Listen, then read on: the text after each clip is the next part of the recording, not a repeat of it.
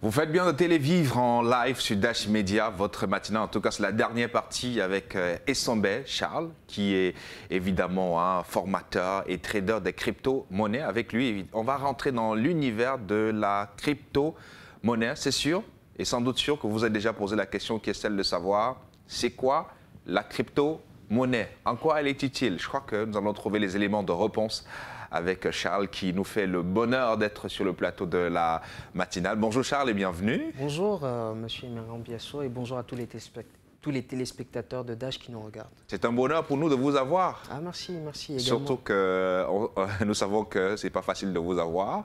Vous êtes entre plusieurs pays. Vous pouvez permettre évidemment à tous les Africains de toucher du doigt la réalité de la crypto-monnaie.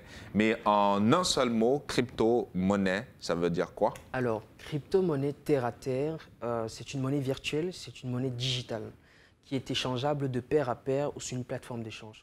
Donc quand on parle d'échangeable de pair à pair, ça veut dire que c'est une monnaie qui est échangeable entre vous et moi. Je peux vous l'envoyer, je peux recevoir également, et qui est échangeable sur des plateformes d'échange. D'accord? Donc aujourd'hui, on a plusieurs plateformes, mais la plus utilisée est Bussiness, sans publicité, sur laquelle on peut échanger une centaine, pléthore de crypto-monnaies sans exception. D'accord, c'est ça la crypto-monnaie. Voilà, monnaie virtuelle, monnaie digitale. Monnaie virtuelle, monnaie digitale, aussi simple que ça. Voilà. D'accord, alors c'est vrai que ce matin, on va insister sur la légalisation de la crypto-monnaie, parce qu'il semble qu'il y a une avancée dans ce sens. Oui, effectivement, il y a une avancée dans ce sens et tout commence déjà au mois de juillet, mai-juillet 2022, où la République centrafricaine, le tout premier pays africain et le deuxième pays dans le monde à accepter la crypto-monnaie comme moyen de paiement. Bien sûr, elle a reçu les foudres de la CEMAC qui voilà, a imposé même quelques sanctions à la RCA. Mais avec le temps, 5-6 mois après, ils ont commencé à avoir les résultats de la Centrafrique. Ils ont commencé à montrer ce que la crypto-monnaie était capable de relever comme défi dans la zone CEMAC et surtout en Afrique centrale. Et on peut dire qu'aujourd'hui, il n'y a pas plus tard qu'il y a 5 jours, un socle juridique a été mis sur pied pour, voilà, pour encadrer justement ce secteur, créer une sorte de cadre normatif. Donc on peut dire que les avancées sont plutôt importantes dans ce sens. On va dire qu'une bonne nouvelle pour vous. Oui, c'est une très bonne nouvelle, très bonne nouvelle même. Qui vous battez pour que, évidemment, cette monnaie-là puisse s'imposer, étant donné que c'est la monnaie du futur. Oui, oui. Mais pourquoi? Déjà parce qu'elle a plusieurs avantages qui sont intéressants pour notre continent et même dans le secteur de la finance, etc.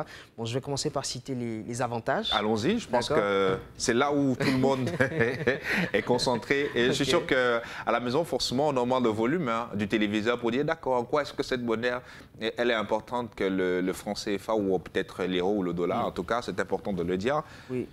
Ok, donc comme premier avantage, on va commencer par citer des frais de transaction qui sont moins coûteux. D'accord. Aujourd'hui, avec la crypto-monnaie, on peut envoyer 100 000 $ ou 100 millions de francs CFA à quelqu'un et ne payer que 4 000 francs CFA de frais. Ça, je pense quand même c'est révolutionnaire. Quand on regarde les prix de Orange Money, MTN Money et ce qu'on peut faire avec la crypto-monnaie, déjà ça, c'est un avantage qui devrait nous inciter, nous pousser à utiliser davantage la crypto-monnaie. On a aussi la fluctuation, la volatilité, qui pour moi, en tant que trader, est très intéressant et très important parce que nous, justement, les traders, on profite de la fluctuation, de la volatilité. On achète une crypto-monnaie lorsqu'elle a une valeur faible et on revend lorsqu'elle prend de la valeur. Donc, on a d'autres avantages aussi comme les rapidités de transaction. Aujourd'hui, on peut envoyer de l'argent à quelqu'un étant au Cameroun, même si la personne est en Thaïlande, la personne reçoit vos transactions en 1 minute. Moi, je n'ai jamais vu ça, ayant envoyé de l'argent par Western Union et dans d'autres sociétés. Mais je vous assure, non seulement les frais de transaction sont très élevés, mais voilà, ça peut prendre des heures et des jours pour arriver à destination. D'accord. Voilà. Vous l'avez dit, c'est de la monnaie digitale. Oui. Y a-t-il pas de risque dans la mesure où c'est digital? Qui dit digital dit... Il y a un risque. D'accord. Il y a un risque. Le risque ici, c'est au niveau du trading. C'est au niveau du trading parce que voilà, vous pouvez acheter aujourd'hui le Bitcoin à 20 000 $. Et puis 2 jours après, il se retrouve à 18 000 $. Vous perdez 2 000 $. Donc c'est ça, selon moi, un inconvénient aussi. Donc la fluctuation dont je parlais, à la fois un avantage pour nous les traders, 46 parties profitent de cela. Mais c'est un désavantage aussi également, parce que vous pouvez perdre de l'argent si vous n'êtes pas assez outillé, assez informé ou assez formé dans ce domaine-là. D'accord, justement, on parlait de formation. Comment faire pour utiliser la crypto-monnaie? Alors déjà, une fois de plus, il faut se former. Monsieur Emerant, BIASSO, il faut se former parce que déjà c'est risqué, on peut perdre de l'argent dans ce secteur. Donc si vous n'êtes pas suffisamment formé, suffisamment outillé, ce sera difficile pour vous de manier par exemple les plateformes d'échange. C'est facile hein, pour tout le monde de créer un compte, tout le monde peut créer un compte. D'accord, sur une plateforme d'échange, mais tout le monde ne peut pas utiliser efficacement les crypto-monnaies parce qu'il faut savoir comment envoyer, il faut savoir comment recevoir, il faut savoir comment trader, comment échanger toutes les autres crypto-monnaies, ainsi de suite. L'école, là, c'est où? Alors, pour parler comme dans la rue, mon frère, l'école là-même, c'est où? Il existe plusieurs entreprises aujourd'hui qui forment, mais la mienne, une entreprise que j'ai eu la chance de bâtir il y a de cela 2 ans, septembre 2020, elle a eu 2 semaines il y a quelques temps. Bravo, félicitations. Merci beaucoup. Et voilà, nous faisons dans la formation et dans le consulting en trading des crypto-monnaies uniquement. On n'est pas dans le forex, dans les indices d'entreprise, dans les actions d'entreprise. On est uniquement spécialisé dans la crypto-monnaie. Donc nous sommes situés à Bali. Pour ceux qui veulent avoir plus de renseignements, entre Média Plus et Cisco Coiffure Bali. D'accord. Et la formation dure combien de mois?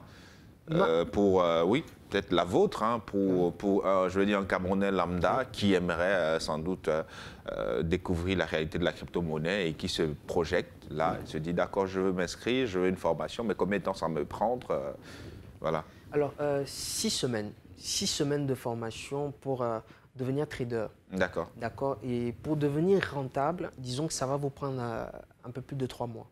3 mois minimum pour devenir rentable. Parce que savoir comment acheter et vendre, c'est une chose.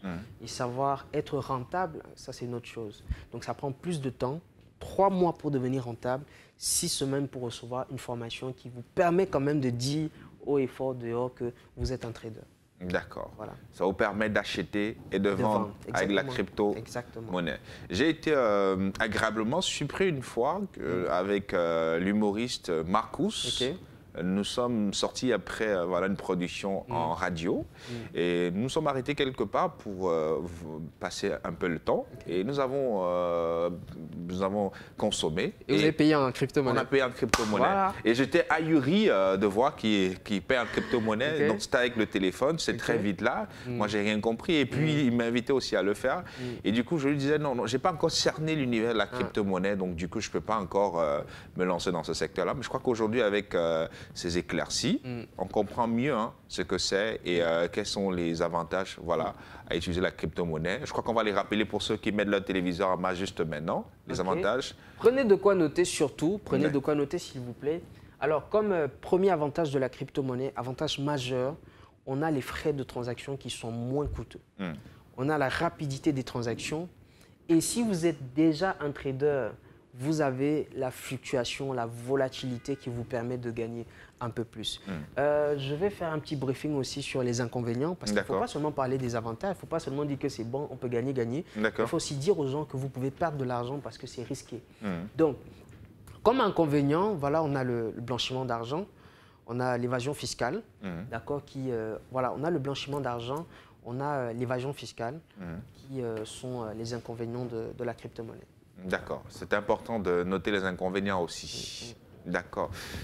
Alors, un mot de fin, s'il fallait conclure le sujet, vous direz quoi aux Camerounais et évidemment à tous les millions de téléspectateurs qui nous regardent au-delà des frontières du Cameroun? Alors, je donnerais un conseil à tous mes jeunes frères qui ont mon âge, et même ceux qui sont plus âgés que moi. Nous sommes jeunes, nous avons le temps devant nous. Dans les 15, dans les 20 prochaines années, la crypto-monnaie sera incontournable. Dans 15, dans 20 ans, on utilisera la crypto-monnaie et ce ne sera plus de l'argent physique. Donc, gagnez du temps en vous lançant maintenant. Gagnez du temps en rejoignant le CRIM maintenant.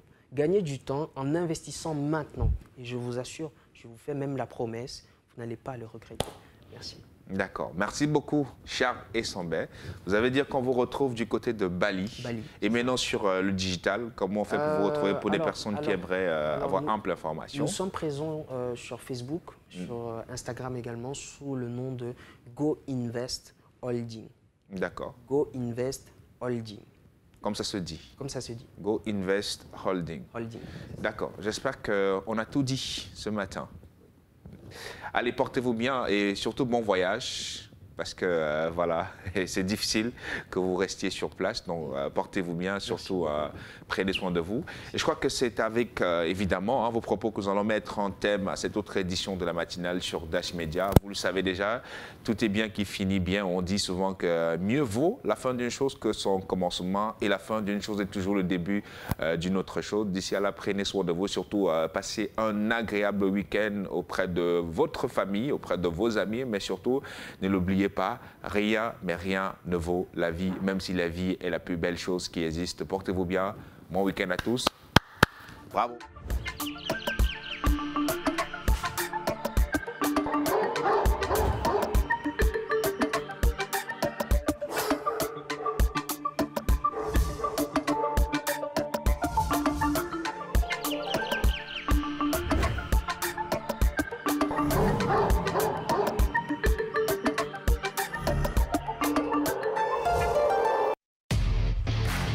Êtes-vous à la recherche